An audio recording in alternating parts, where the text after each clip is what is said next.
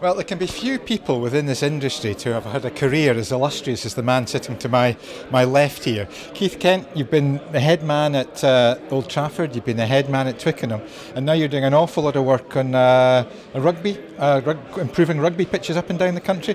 But here we are, we're at the Dennis Sysis seminar in Durham, and it's fundamentally cricket. What can you what synergies are there between the career you've had and the career of a cricket groundsman?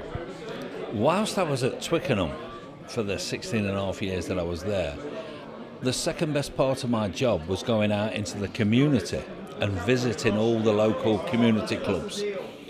And very often they have a pitch on a cricket outfield, and they the two codes interlock. And I was almost the interface between the two clubs, and I offered advice of how best to prepare the pitch at the end of the rugby season going into a cricket season, because heaven forbid a ball going flying across an outfield, rearing up and hitting somebody in the face as they go down to pick the ball up, and vice versa. If the cricket outfield's rolled every week and it's as hard as iron, when we start playing rugby again in September, October, we need to relieve that compaction for them to play rugby on it. So it's a balancing act between the two.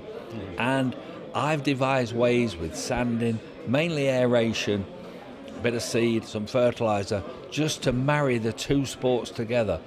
And very often the clubs are at one another's throat, so to speak, because we want to play next week and you want to play a friendly next week and vice versa. We're all groundsmen stuck in the middle. And the groundsman stuck in the middle. So I've tried to liaise between the two, and that is my involvement. And I quite enjoy it, because very often you take the sting out of it and they become the best of mates, and they work with one another. Because sometimes, very often, the juniors who are playing rugby on a Sunday morning, come the summer, have got nothing to do, all of a sudden want to play cricket because they're interested in it. So it's a win-win situation. Now you mentioned earlier your groundsmanship career started with Leicester City. Way back, was it in the?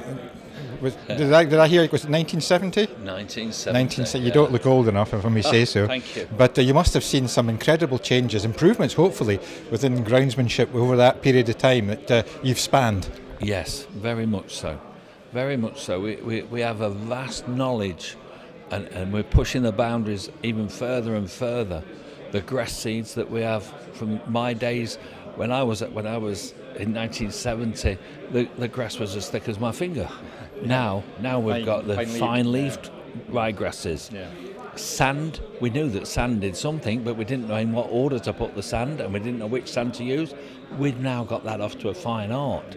So much so that we had to reinforce it. We were draining it too fast.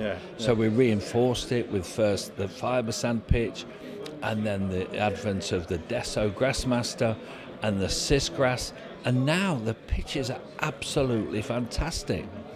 But for all that, the groundsmanship has improved so much. We don't just cut the grass and mark fantastic white lines. We have a science behind us, and the science behind us include no more is it muck and mystery. No. Things that have changed my life and every groundsman's life are the Corro Field Topmaker, the verti-drain, because aeration is so important, and the electric lighting rigs. We can play football in the dark now. It's been incredible. I can hear in the background that they're going to start the second half of the seminar. I don't want to hold you away from learning more, because we're never too young to learn or too old to learn. Right. But thank you very much, Keith, for a little bit of your time. I much appreciate it. Thank you.